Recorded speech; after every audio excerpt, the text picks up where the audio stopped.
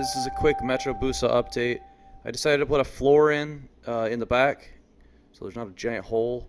And then I was gonna mount the hayabusa tank in as my fuel cell, and that didn't really work out because I need both a line in and a line out, so I can run like an external regulator. So I got this fuel cell offline, super cheap. I think I paid like $72 for it. It's 8-gallon. And then I had to cut the exhaust and do some exhaust modifications, and I figured I'd go ahead and order on a turbo and some exhaust, and got a twin scroll off of a Subaru Legacy. I think I want to fit on there. I decided to make a new water inlet, or maybe it's an outlet. I cut the hose portion off the water pump and then welded it on a piece of aluminum and then kind of machined it out so it fit on. And I also cut down the breather, the factory one, and pulled the reed valve out of the inside of it so I wouldn't have problems with the dry sump kit. And this is the dry sump kit I got from SBD Motorsports from the UK.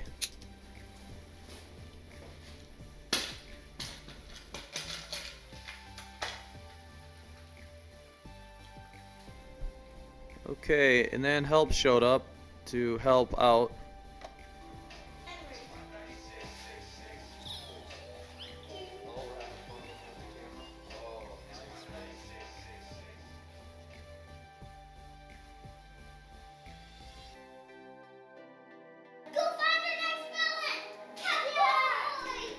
And then they had to go. And this is the scavenge pump that came from SBD Motorsports, in the kit, the dry sump kit. It takes the place of the water pump, so I have to run an electric water pump.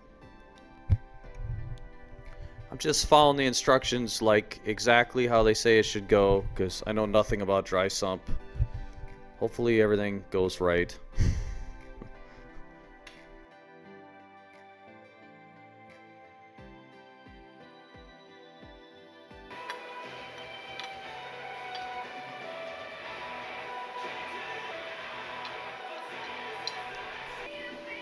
This is the piece the relief valve goes in.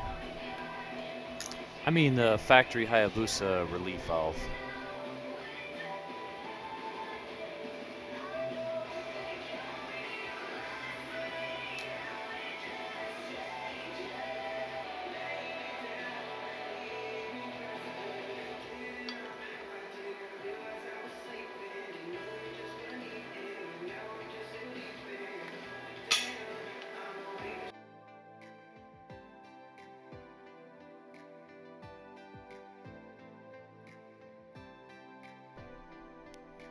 It's a pretty nice fit, pretty straightforward installation so far. I mean, everything was pretty figured out.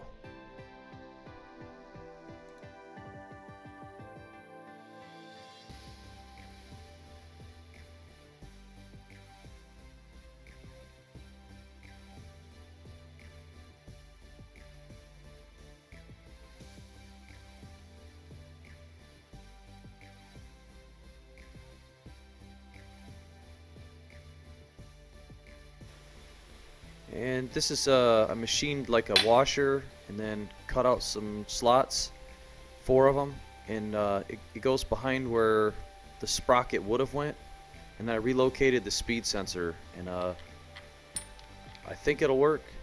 And then I'll have the speed sensor on the motor still, just in a different spot. And that's the bracket for the sensor I made, the speed sensor.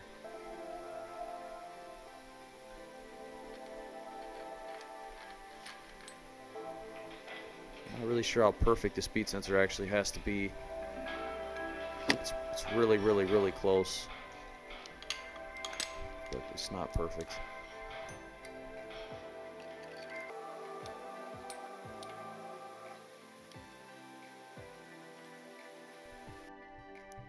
Here's just a couple close-ups of all the mess going on right in this exact spot. And I thought for sure I'd have the motor in and running by now. It's taking like forever to get everything done.